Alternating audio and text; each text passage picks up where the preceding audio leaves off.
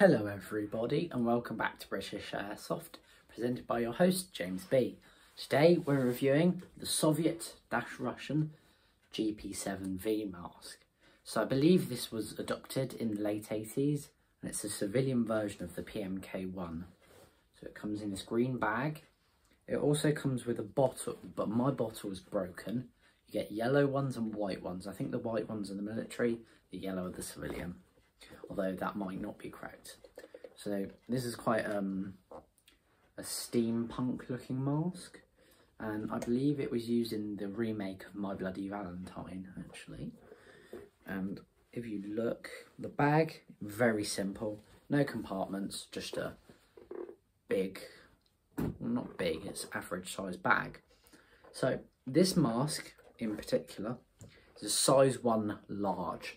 And it still hurts to wear it because it's so tight on my head. So, as said, this is the V variant of the civilian one, which is the GP7. So it does in fact have a drinking tube. And because these were made by the end of the late Soviet Union, they don't have great quality control. So the threads aren't great, but they will work. It has round eyepieces, and they didn't originally make outserts for them.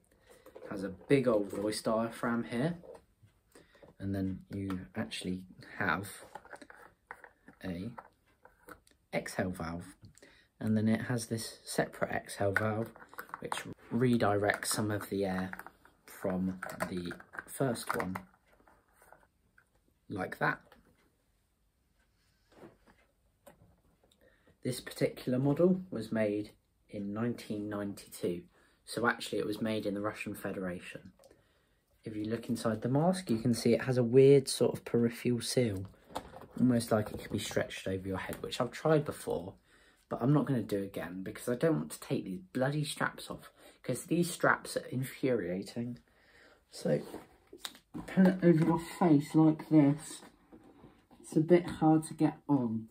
But actually, I think the peripheral seal is quite comfortable, but if you look, it sticks out from your face a lot.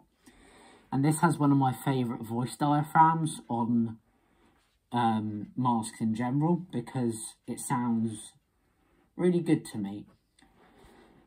So, as you can see, one of the issues, the peripheral seal is right up against my eyes.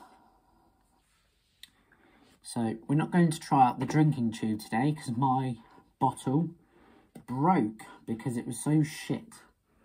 Let me grab the pieces. So as you can see, the bottle broke because it was useless. But apart from that, the mask is generally okay. As said, the filter screw isn't anything to ride home about, but it is tolerable.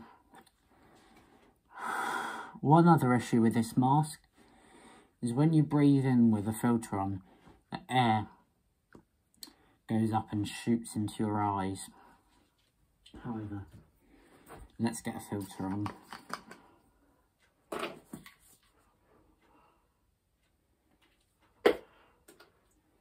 One other notable issue with this mask is, compared to other masks, it doesn't let much air in, so it's a tad hard to breathe in it.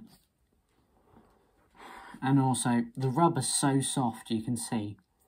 The filter weighs the mask down, and if you had a very heavy filter, I imagine it would break the air seal. So as you can see, the filter wobbles, because the rubber's just way too soft. It's like the old GP5 rubber, almost silicone-like. It is beautiful, but yeah. So, back on the line of the drinking tube, since that's one of the selling points of this as a civilian mask. I'm just going to take this undone because it constantly comes undone. Is the drinking tube's not great. It's very hard to get it in your mouth. Let me try. And it just seems like a great way to break the air seal. So, I do have it in now. It's just squeezed between my teeth. However, that was very hard to get in. But if you were in an emergency, I guess, might be worth it for you. Although,